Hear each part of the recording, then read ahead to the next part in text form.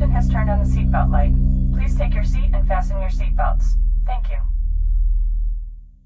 When you first start working in Flare, it can be a bit overwhelming, especially when you find out how many features are in Flare and how much you can do.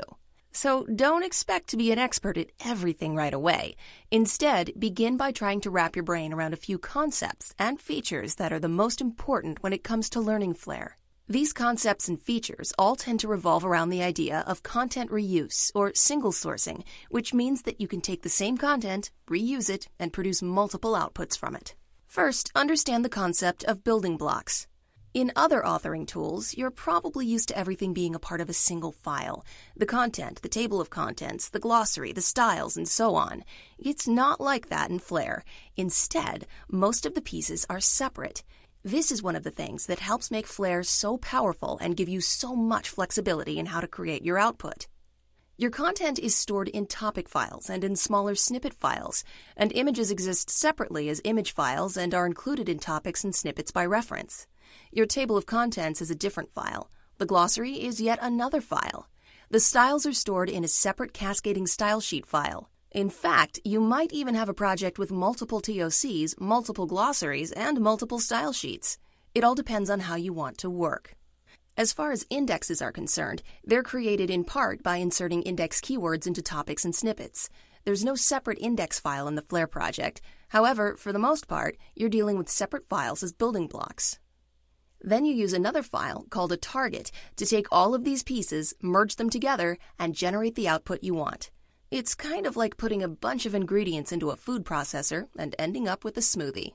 Second, understand the idea of topic-based authoring. Topics are where you type your text and other content. If you come from the world of print publishing, you'll probably be tempted at first to create really long topics, such as one topic for each chapter or even one topic for an entire PDF manual. And while Flare lets you create very long topics, and there may be cases where you need to do that, for the most part, you want your topics to be smaller, digestible chunks of content that you can reuse for different outputs. One chapter in a PDF that you create from Flare will usually consist of several separate topics. But don't make your topics too short either. We're not necessarily talking about single sentences or paragraphs. Think about a long magazine article. It sometimes has several subheadings throughout it to break the article up into logical sections. That's how topics are. By doing that, you can reuse the same topic in several PDFs and in your online output. Third, understand how tables of contents work. Creating a table of contents in Flare can be very easy to do for both online and print output. For online output, it can be as easy as dragging topics into the TOC editor. You can create a TOC by adding books and items with links.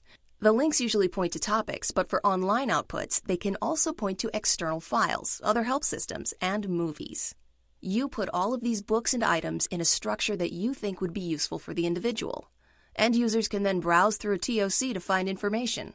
At an HTML5 top navigation output, the TOC items become links in menus. You have the option to customize your TOCs in lots of ways, getting as fancy as you want. However, there are some things you should know.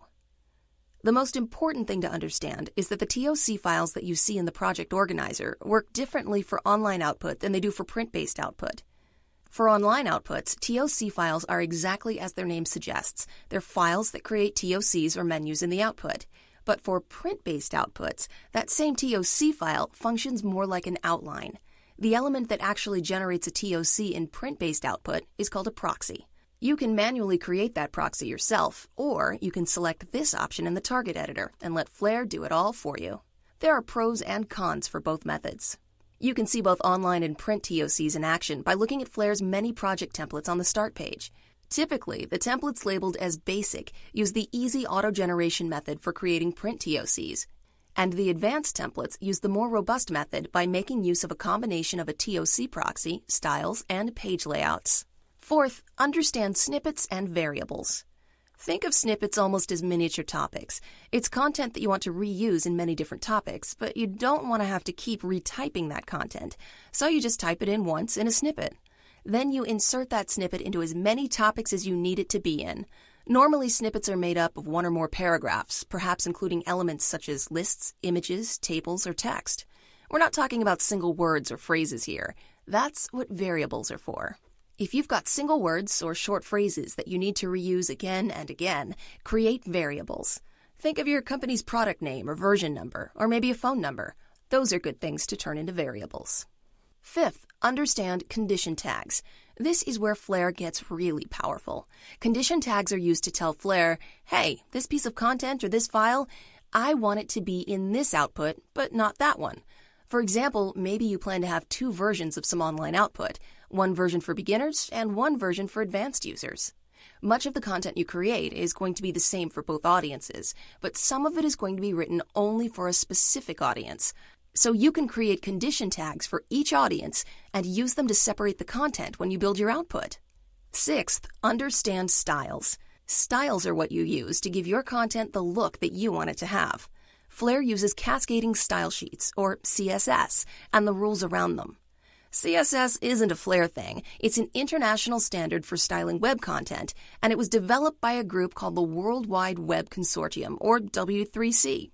You can learn all about the W3C on the internet. It is loads of fun. Now, it would take an eternity to explain CSS here. The important thing for you to know is that it's the basis of styles in Flare. And even though Flare has a user interface that makes it easy to work with these styles, and you don't have to be an expert to get started, the difference between a good Flare user and a great Flare user is often an understanding and mastery of CSS.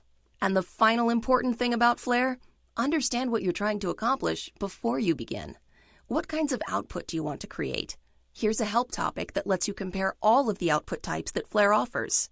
Do you need online output, print output, or both? How many different versions of online and print output do you need? How will you name your files to keep things consistent and organized? What kinds of snippets and variables will you need? What kinds of condition tags will you need? Will one author be working on the project, or will multiple people be involved? In other words, the more planning and preparation you do beforehand, the smoother your journey in Flare will be.